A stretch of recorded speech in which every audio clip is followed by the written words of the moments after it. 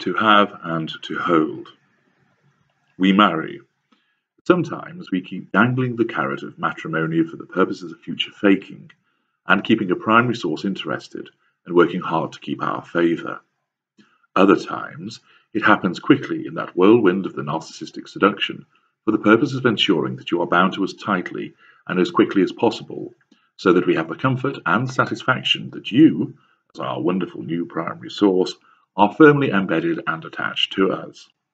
A swift engagement, with the wedding following hard on the heels. It is a customary move of our kind to enter into a marriage.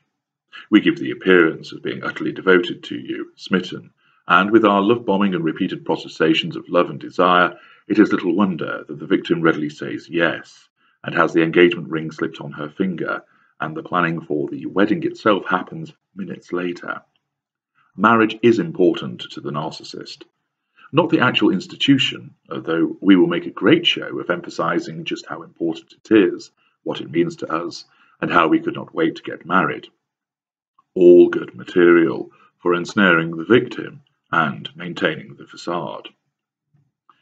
When that day comes, what goes through the mind of the narcissist when he or she is stood before the altar, in a registry office, or atop a cliff, overlooking the sea in a civil ceremony? What is the narcissist thinking about as the priest or registrar conducts the ceremony? What thoughts percolate through the mind of our kind, with the guests all stood behind us, staring in rapt attention and admiration, smiles plastered across faces, and the occasional tear trickling from the eye of the emotional onlooker? What are we considering as the hymns are sung, the readings are read, and the service proceeds? I shall endeavour to tell you from the perspective of a male narcissist, by reference to a traditional ceremony. Imagine, if you will, bride and groom are stood side by side, excited smiles exchanged, and eventually the vows are reached. I, H.G. Tudor, take you, Victoria Tim, to be my lawfully wedded wife. What am I thinking? I chose her. I chose her above all of the others. She looks amazing, but then so she should, because it's for me. I knew she would look so beautiful, and all these people gathered here will be looking at her and thinking how beautiful she looks, and how lucky I am to have married her. There was no luck involved, of course. I planned this, and it made perfect sense to marry, so she is bound to me now. I don't mind them all looking, because although they might be looking at her, I chose her, so the admiration of her is actually admiration of me. I am looking forward to walking down the aisle with her. So many faces, and all looking at us. I can barely keep still as it is now, knowing that so many hundred pairs of eyes are fixed on my back, watching us. This is brilliant. I should get married every week. The whole day is about us, but I know really it is all down to me. I chose her. I drew her to me. I am the one that created this wonderful union, and I get to spend the entire day basking in the glorious attention and well wishes of the congregation and wedding guests. Even more of them will turn up for the evening reception. So many guests, but that is what becomes of being so popular. I wonder if the predecessor primary source, what was her name again? Wendy, that's it. I wonder if she turned up. She accepted the invitation. Not that Victoria knows she is a former girlfriend, but the pained look and frozen smile that I am expecting from Wendy will give me an extra special boost. To have and to hold. Oh, she is mine all right, and I want to make her happy, because then she will make me happy. I do think I have got it right this time. Everything seems so right about her. She likes everything that I like. She is so helpful and caring. I picked very carefully, after the disappointment of the others, like Wendy and so on. I should have invited some of the others, actually. That would have been very entertaining to see their faces when I walked down the aisle with my beautiful wife, mine. She belongs to me all right, and this time it's going to work. I'm sure I've selected the right one. I have her, and I will have her time and time again. I know how to delight her, and she responds magnificently to my touch. Well, to be honest, they all usually do, but this one, more so than the others. Another reason I chose her. Yes, she is mine to have, and I am always going to hold on to her.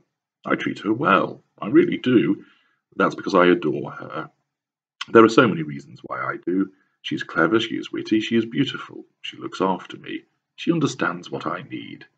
I know that to be the case. This is why I chose her, and this is why I married her.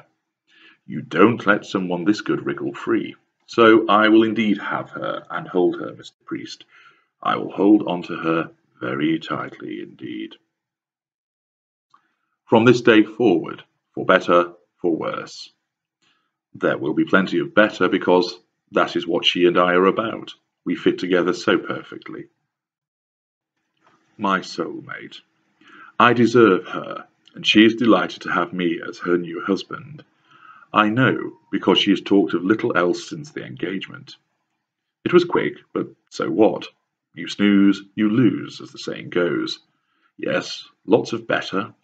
We are so fortunate to have what we have, more than most people, but then we are not the ordinary people.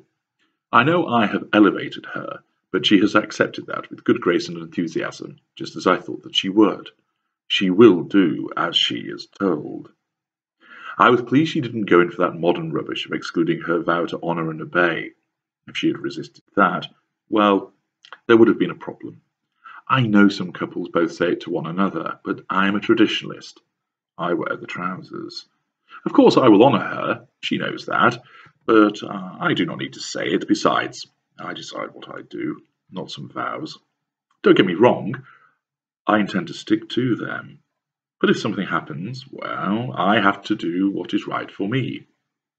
I am hoping she keeps giving me what I need, and that day does not come. But if she does mess up, I don't think she will, but let's just say for the sake of discussion and argument that she does mess up, well, I will have to ensure I have other options.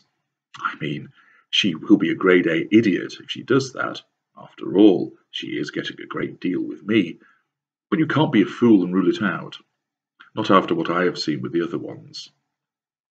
I do think she is different, so fingers crossed we will not have to go down that route.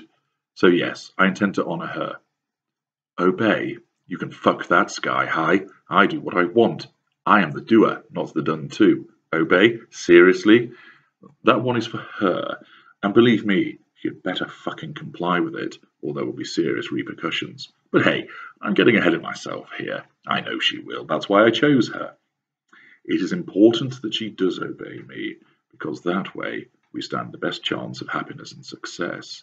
If she obeys me, which I know she will, I will keep her happy, not have to do what I have done with the others. Still, let's not think about that on a day such as this. I don't have to obey, she will. That is all that matters. For Richer. No problems there, El Vicaro. I have Wedge, and so has she. That box is well and truly ticked. How much longer will this go on for? I think I will have a cheeky peek over my shoulder. That bridesmaid's rather tasty. Natasha, isn't it? Victoria's friend from university. She is totally wanting some of me. There we are again, that little grin and the bite of the bottom lip. Oh yes, well, too bad, Natasha, this isn't your gig, but if it does go tits up, not that it will, I will look you up, of that you can be assured. For Poorer. Not going to happen, so no concerns about that. Easy to agree with that one, Mr. Man of the Cloth. Come on, when are we getting finished? I want to show off the vintage champagne that I've bought. That will impress our old man. He loves that kind of thing. There he is, proud as punch that his girl has been chosen by HG here. Let's give him a wink. He liked that, wink back. You wouldn't be winking at me like that if you know what I'm going to be doing to your daughter tonight. Hell yeah. Must have laughed then. I'm getting a sideways glance from soon-to-be Mrs. HG. Give her the smile, there we go. Melting straight away. Easy. In sickness and in health. Bollocks to that, matey boy. Who do you think I am? Some kind of fucking nursemaid. She gets ill, she deals with it, and anyway, she can go and see the quacks. That's why I pay private health insurance. Don't expect me to be arsing around looking after her, though. I have other things to get on with. Of course, it's a different proposition for me. I am in rude health, strong as an ox, fine mind, and so on. I don't get ill. Being ill is for the saps and for the weaklings.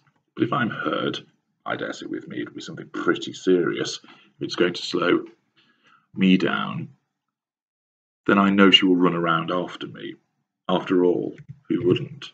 I am worth it. Until death do us part. Absolutely right, Daddy-O.